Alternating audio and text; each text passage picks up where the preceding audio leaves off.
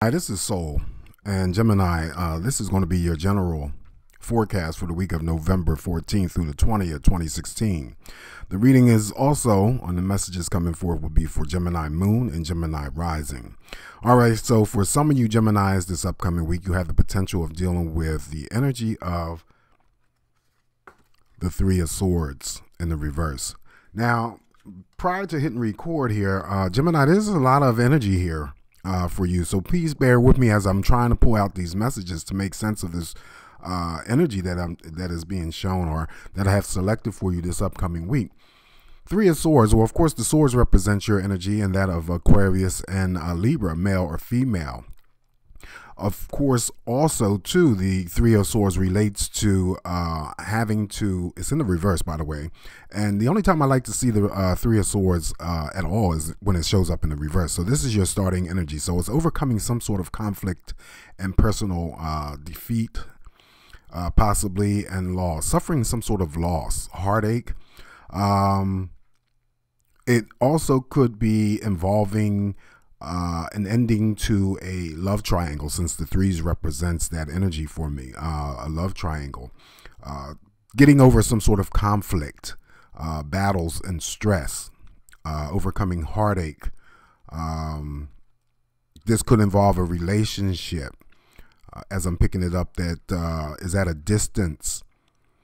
Either Gemini is at a distance or the person that Gemini is associated with or attached to is at a distance, and somehow it's bringing in or has brought in some sort of conflict and stress. Okay, definitely getting a love triangle here, and somebody's not a happy camper. Someone is dealing with a painful situation, but let me just say, has dealt with a painful situation. They may be still dealing with that as the energy is lingering, but with it showing up in the reverse, that means that you're willing to either release that situation and let it go and move forward. And like I said, the only time I like this Three of Swords is when it shows up in the reverse. In the upright, then, you know, coupled with the other cards that I have drawn for you, it's so good to see that the Three of Swords is in the reverse. Okay, it's overcoming some sort of conflict, possible defeat, stress when it comes to relationship. These are, a general reading. You have to apply the messages to whatever is close, personal, or significant for you. I am picking up, even though this Three of Swords is a minor card, minor arcana, it's powerful energy. So like I said, I don't like to draw it for any general readings or any love readings. It's a lot of stuff that could be going on with this. Split separations, it could indicate that it's some sort of finalization when it comes to divorce in the reverse. It's just like an ending of some sort of conflict and defeat. Think of it that way, okay? Now, some of you this upcoming week may or may not feel like your world is turned upside down, okay? This is the major arcana, the world card, and it's in the reverse. I still get positive energy from this, and it's about having to be very focused, that you're not going to miss out on any opportunities that come your way. This is what this card means for me. In the upright, it's all about opportunities. This is the upright position, but it's showing up for you, Gemini, in the reverse. So it's a potential of not being focused enough, and that some of you may feel like your world is about to turn upside down. Now, ironically, it sits next to this Three of Swords. So it may be a direct link connected to that energy, but there is the potential of, missing out on any opportunities that may be presented to you this way, or this week, I'm sorry. So stay focused. Don't be inside your head too much this week. Pay attention to details and what's going on, around your surroundings. And you have to think of the world card as energy that's constantly revolving. Okay, with it being flipped, there is an opportunity to miss some opportunities, and then some of you feeling like your world has been turned upside down. Now, I don't know I'm getting it could be related to the relationship or some sort of relationship issues that are going on. If it's the Three of Swords and its energies in the reverse, where there's a release of someone from a third wheel, or you were the third wheel, and it's turned your world upside down. That's the kind of feel and the energy that I'm getting to present to you in this video. So pay attention because all the elements here are listed, are shown in this card of the world card. So you have fire, you have water, you have air, and you have earth.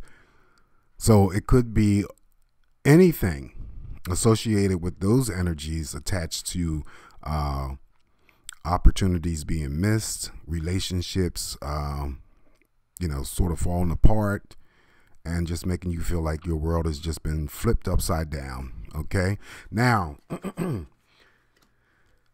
next card up in the middle of the week, because there's something going on. You have all major arcanas. I just noticed that outside of this Three of Swords that's showing up in the reverse. So now we have the major arcana, the Hanged Man. So there's some sort of air suspension going on related to possibly an event, or there's something going on related to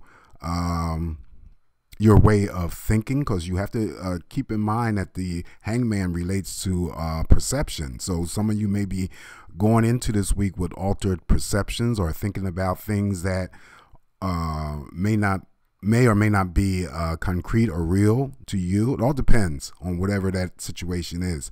And then it could be for those Geminis that I'm reading for, waiting to possibly hear about something important because of the world card, and that's all involving opportunities. Feeling like you're suspended in midair, but I feel it's attached to an event or a situation, that there's something going on that is not completely known to you at this particular time. And then I think prior to knowing or finding out what that is, it's altering your perception. Okay. Last major arcana, 3 major arcana. So this week for some of you is going to be a very, very powerful week in terms of its energy. We have the Death card. Okay, the Death card is all about releasing the old and allowing the new to begin.